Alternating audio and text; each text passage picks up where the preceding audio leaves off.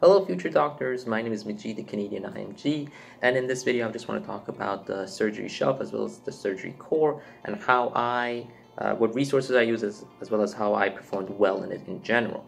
So the difference between surgery and the other cores, maybe a little bit similar to OB, is that you're not going to have a lot of time to study. Surgery, you're going to be waking up at early hours and you're going to be going to bed at pretty early as well. And you're going to be busy maybe throughout the day depending on what type of team you're on and how busy the hospital you're at. So the main struggle with surgery is that you have to force yourself to study every day or as much as you can whenever possible. And that's the biggest struggle with it. But as long as if you force yourself to study, but it's productive studying, then you can perform well. And so what I mean by productive studying is that let's say you're doing a UWorld question and you get really frustrated at the answer and you're basically skimming over the explanation. You're not really looking at why you went wrong and you didn't really spend too much time on it. That's maybe time to stop, take a break, take a nap or something, and hit back the questions later on and read the explanations properly.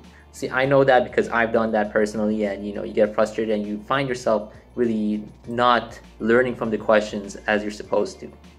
So, for the resources, obviously, again, we're going to start off with UWorld. UWorld, there's around, I think, 250 or maybe maximum 300 questions for surgery.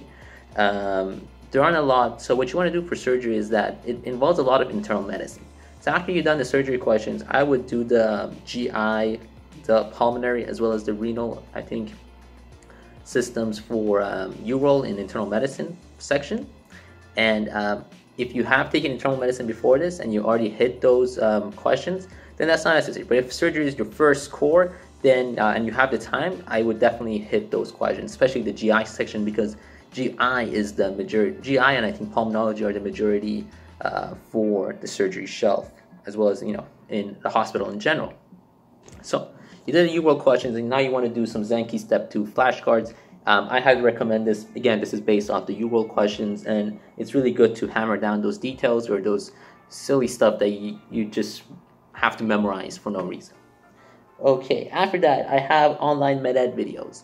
Again, I don't like online med-ed as much as other people. It's, gives you a good general idea of what's going on, but it's not really good for the shelf. It's a little bit more helpful for in real life if you're talking to residents and you want to have an idea what's going on.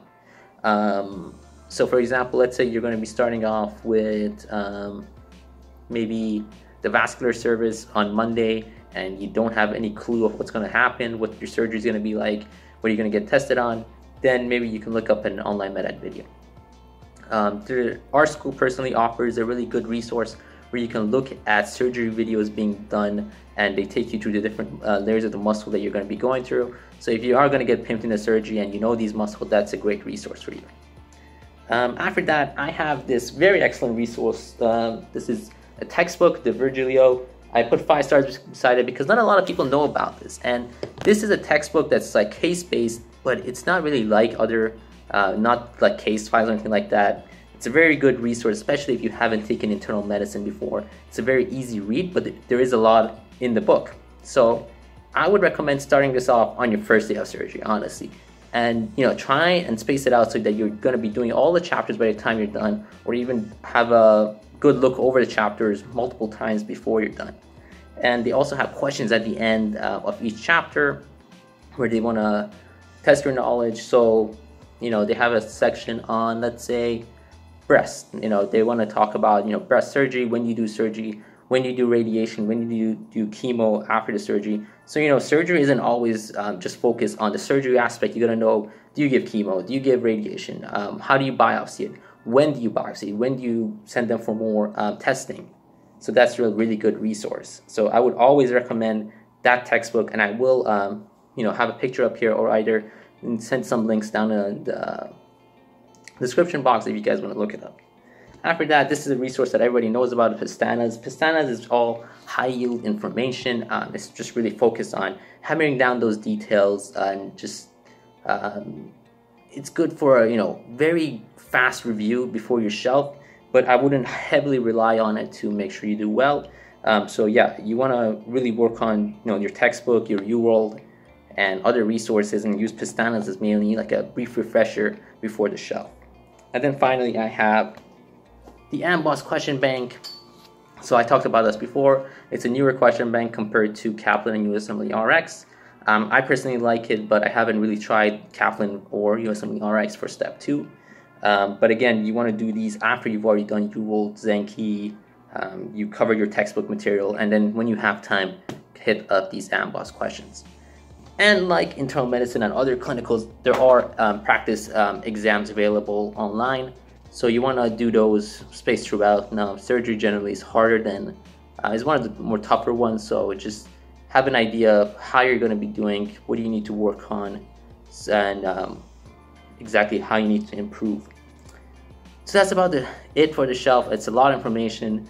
But again, the main point that I want to emphasize is that textbook, the Virgilio, is very good.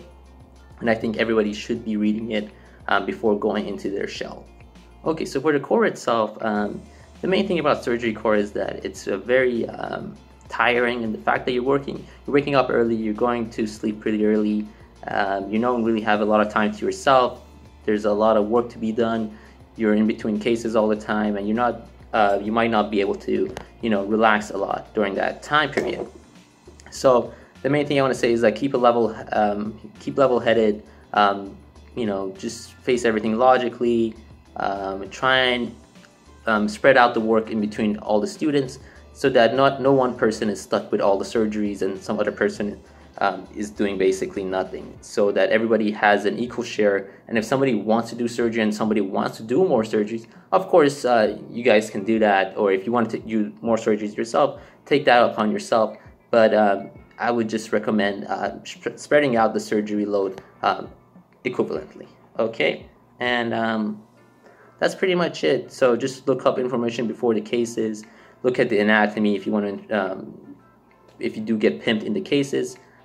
So you have an idea why you're doing the surgery, what's going to happen, what's the post-op, pre-op complications, and those type of things. So that's pretty much it for surgery, shelf, and core. I hope you guys all do well, and I will be making more videos as I go throughout my 3rd year as well as my 4th year. Alright, all the best wishes, and I hope you all do well.